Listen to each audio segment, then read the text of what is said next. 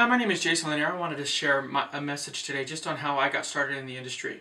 For the better end of a decade, I was a hotelier, working as a front desk manager, front office manager, all the way up to GM. And then for Starwood Hotels and Marriott and such, I worked on the executive level and flying all over the place doing fun stuff. It was an amazing job. While working in the hotel industry, I was sitting down at Christmas dinner. My sister-in-law said, "Hey, Jason, you're going to shoot my friend's wedding." I said, "I don't know what you're talking about." Well, apparently my wife had volunteered me to do it, and I had no idea that I was going to do it. I had never done a wedding, and it was very intimidating to do so.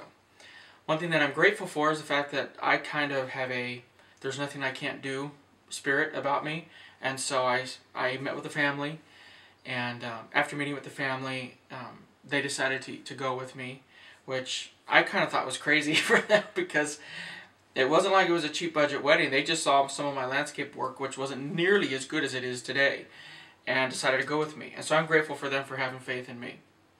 We ended up shooting the wedding. It turned out really well.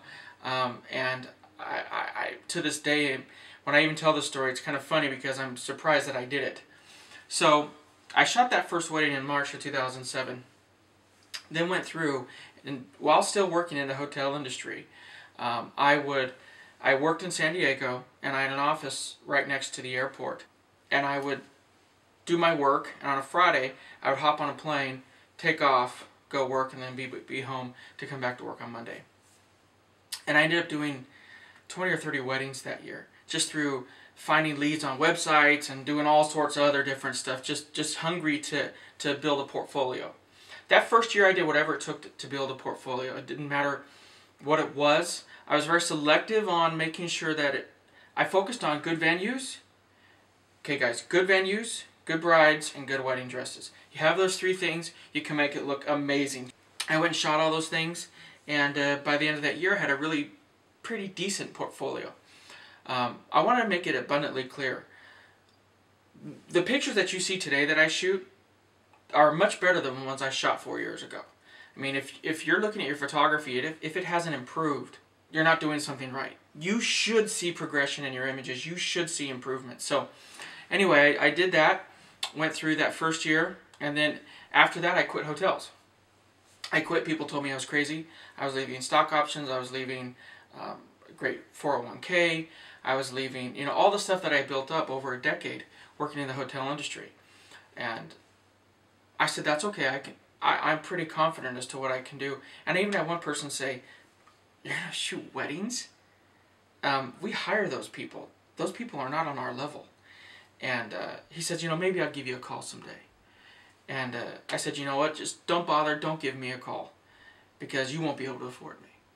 So the bottom line is that was my first experience with a hater. But I ended up shooting weddings through 2007, shot maybe 20 weddings. 2008, 2009, shot a lot more. 2010, I kind of went back and retooled things and went and looked at building different parts of my portfolio, most importantly my landscape photography, because that's really a passion of mine. But throughout this experience, I've had tons of people who have been very supportive, and I've had a lot of people who haven't. Some people who can always find something wrong in your work. I want to make it abundantly clear. Constructive criticism is fantastic. People giving you and saying, "Hey, you know what, your picture isn't good and here's why," but if they're trying to help me, I accept that. I love that. That constructive criticism makes me better. But it's the people who want to take it a step further and just say things that are derogatory. Those are the people that I don't have any patience for. I hope that you never give up. You never surrender your dream, because remember, when you give up, the only person that loses is you. That is so true. When you give up, every person who has ever wanted you to fail has succeeded. Don't ever let them have that satisfaction. Until next time, keep shooting, keep getting better, and never, ever give up on your dreams. Take care.